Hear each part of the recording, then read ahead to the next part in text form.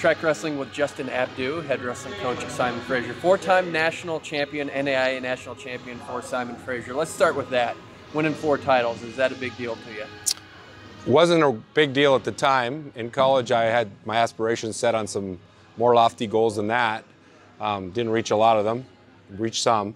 But as I look back on my career, I realized what a special thing it is to do. You kind of got to go flawless through college on national tournament playoff time. And I managed to do that from 90 to 93. So yeah, I'm pretty proud of it.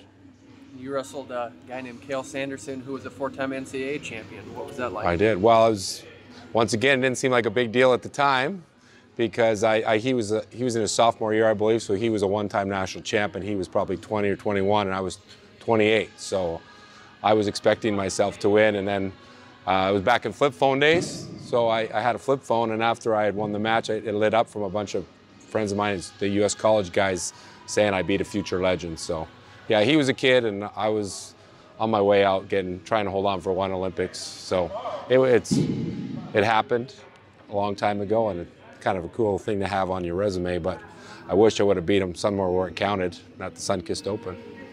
When you got recruited, you're from Canada, you decided to stay in the country and go to Simon Fraser, which is in Canada.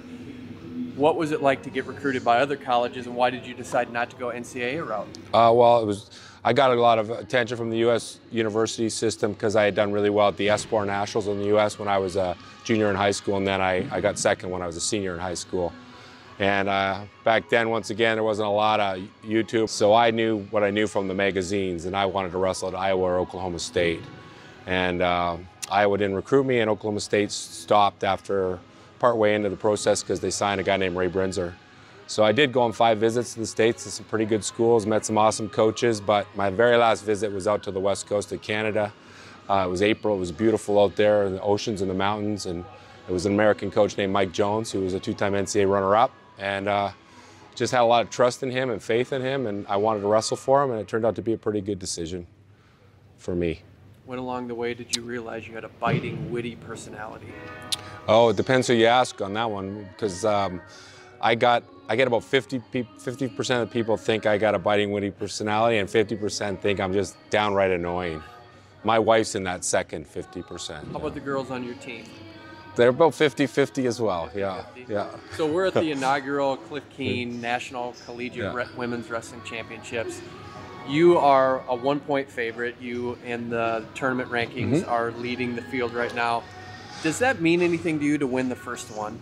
Well, I think for us, if we could win the first one, I think that would be a real, real feather in our cap, and I think there would be a certain amount of significance to it in the fact that our mentor, Mike Jones, who started the program up there on men's but also on women's, was a real pioneer in women's wrestling. He had women wrestling with the men's team in the mid-90s. So if we could take the first one, I think that would be something we could be very proud of. But I mean, I've told you this already, I don't put a lot of stock in the rankings they do. I like the ones that they put out on Sunday morning after the finals. Those are the most accurate ones, so yeah. What's it like coaching both men's and women's team? You're head coaching both. I love doing it. And every year I give a thought to maybe removing myself from one or the other, or focusing more on one or the other.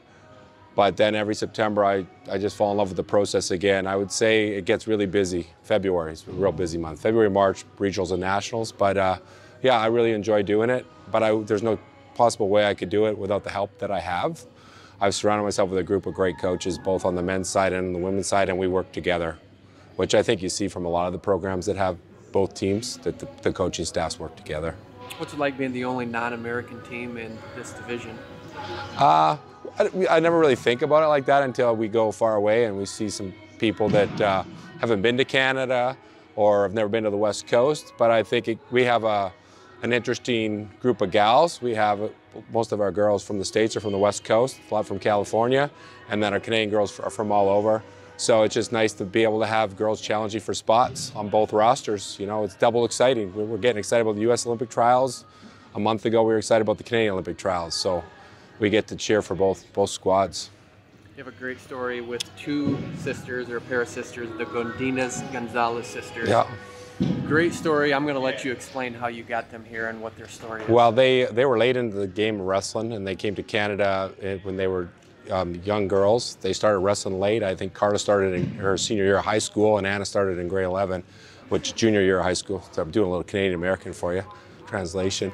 But they're both just extremely tough girls, and they love wrestling. They've fallen in love with it, and they're extremely hard workers. But I think just the journey they took to get here, when they're not on the mat, they're a bunch of laughs, and they're very lighthearted. They're fun people to have around. They're great teammates, and they're easy to coach. You've had a couple other girls been in that high-level competition, Olivia Fisk, Alex Hedrick.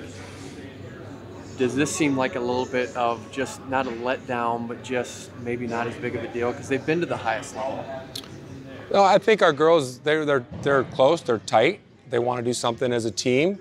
We really were excited about having the opportunity to wrestle in the national duels this year, and obviously that didn't come to fruition for us. It was close, but we didn't get what we wanted. So I think one of the reasons that we're good is because we got girls that have higher expectations than this, but when we come here, this is the focus, and we come together as a team and really support each other, and there's more of a team vibe than you get at a US Open or international tournament. So it's fun to coach college wrestling, whether it's men or women.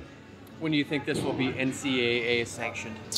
Well, I believe it's 40 teams as they need, and I think we're sitting with the new ones coming in around mid-30s. So it's growing like crazy. I think I read somewhere recently, I mean, Sally Roberts could tell you absolutely everything you need to know because she's the one she's banging on the drum, but I think it's the fastest growing sport for women in high school in America, and Canada's strong in women's wrestling as well. So, I mean, I could see this being 50 plus in 5 years. There's 7 hockey teams here at Adrian. Does that make you proud? Yeah. I love hockey, as you know, so my 3rd favorite sport behind wrestling, and then golf, which I'm terrible at, but I love to play. All right, Justin, Abdou, thanks for the time. Thanks, Kyle.